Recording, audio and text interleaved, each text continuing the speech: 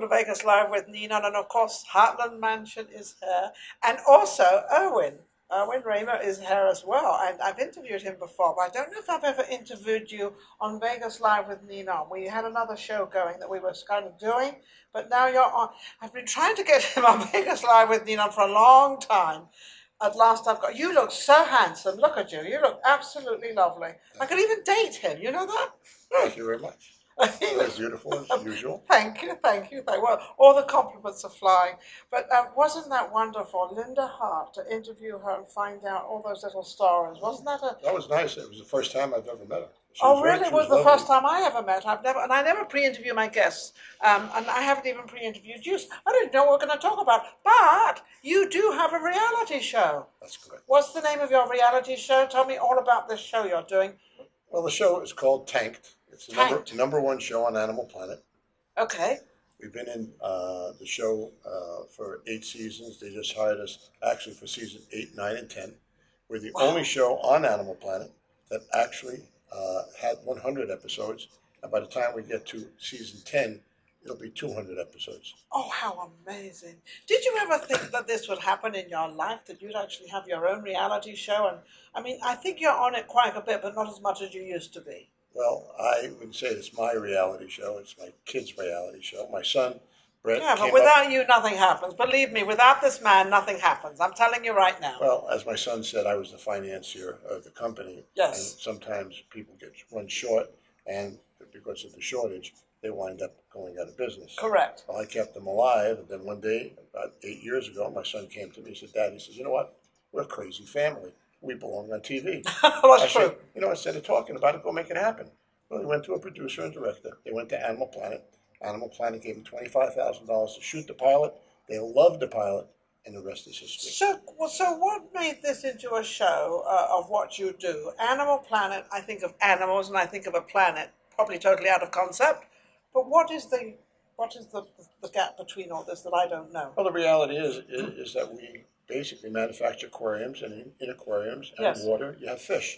So there's the animal part of it. Is basically what happened.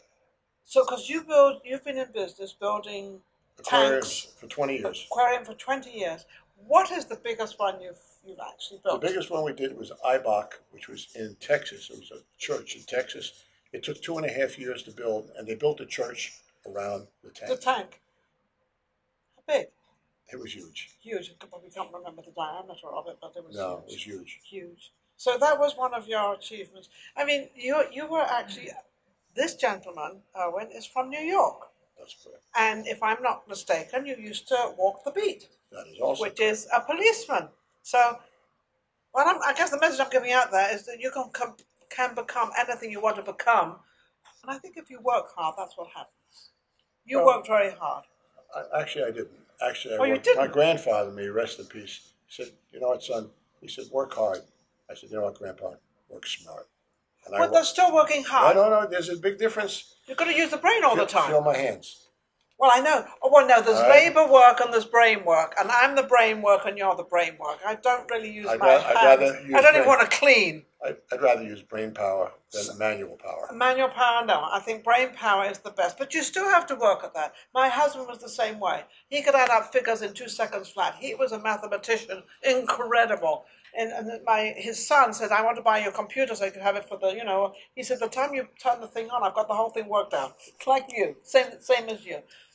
So, achieving all this, how's your life now? How is I know your wife passed away. His wife passed away, and he's been actually quite devastated with that. That's correct. That was the worst thing that ever happened to me. I was married for 30 years. I didn't have 5 disagreements, not arguments, 5 disagreements in 30 years. Do you know, it's the same as mine, except my marriage was 29 years, and we had 5 arguments, but they were just, I don't know, they weren't really big arguments. They were arguments. But we had a great... Oh, you had the same as what I had. That's correct. And my husband passed away 2004. Your wife passed away? Mine, 2001. 2001, just before mine. See what happens? So, yeah, I know that was a big disappointment for you, but you also had some wonderful times with her. Oh, we had unbelievable times. Yes, unbelievable times. You know, I have memories that go back 30 years. Yes. Even when I met her, Okay, I met her. I was in New York City. But you knew you were going to marry her when the first Oh time yeah, you the met first her. time I met her in Isn't that Coney amazing? Island when I was a New York City policeman, and she marched across. She double parked the car on the other side of the street. She marched across the street, and she said, "Do you know any single policemen?" I says, "Thank you, God." Well, she went home and she told her mother. She told her mother, "I met the man I'm going to marry." Now the strange thing is, And you did the same thing. yeah, my daughter and my son-in-law. My son-in-law came to quote me when I moved out here between 1994 and 96. I was building a large home, and between my theater room and my dining room, I wanted to put an aquarium. So I called up a company called Ampro. They sent down Wade. Wade came down, looked at the area. He sees a picture of my daughter hanging on the wall. He says, "I'm going to marry your daughter." And 2 years later, See, you never know what's going to happen.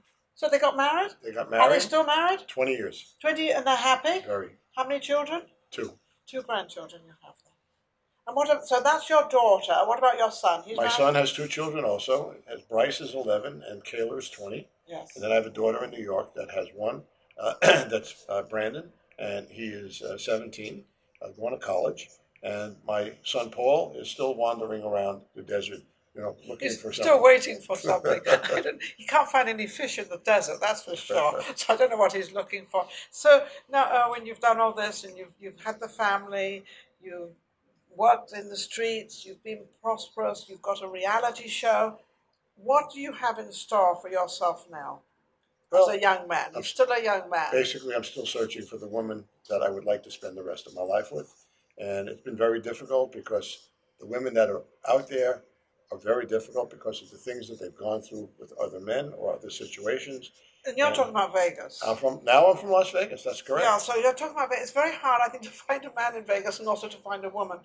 It's a very different place for dating, I think. I personally don't date. Maybe once in a blue moon, maybe it happened. I don't know. But I have the same problem as you have. I'm just like, I don't know. So that's your next challenge. Well, I've been on. So there are women out there. I've been on dating sites. Oh, the dating sites that I've been on. Even worse. People put pictures on that are 20 years old. I mean, just a couple of simple ones where one woman said to me, "What's your political preference?" I said, "I don't have one." Click. One woman turns around and says to me, she said, "Look," she says, "you wrote down you want to take a walk on the beach, okay, and hold hands." She calls me, she says, "The nearest beach is 295 miles away." She's right. But I said, "Is that the way you want to start the relationship?" And one woman was so she was contradicting you. One woman, after a while, it's categories. Funny. You want to be between 50 and 60, 40 and 50, whatever you want. But I said to her, she said 59. I said, she looked older. I said, "Are you 59? She says, "None of your business." So you knew she wasn't 59. Very good. Well, if you ask me how old I am, I'm 39 and holding. I'm just kind of holding a long time. Jack Benny's sister. I'm Jack Benny's sister. I'm holding a long time, but that's okay. I mean, who cares, I think age is just a number. I'm not particularly looking for anybody. I'm not really out there. I'm very, very busy. I know you're very, very busy. But I think, you'll find someone else. Eventually. I know you will. I know you. I have faith in you because you've succeeded in everything else. I mean, why not that? What is your greatest thing message you would like to give, which is a great place in my heart, is the younger generation? Well, all I can say is I'm in the process of writing my life story. Oh, wonderful. And the reality is that I came from a divorced home as a young boy. And I feel this way, that if I could do it, so can everybody else. Oh, everybody. But also to have faith in yourself, trust in yourself, and love yourself. Erwin, you've been an inspiration. Thank you. Oh, I love him on my show. He's such a great guy. Oh, I get a hand kiss. Isn't he lovely? Don't forget he's single. We'll be right back with another guest. Take care.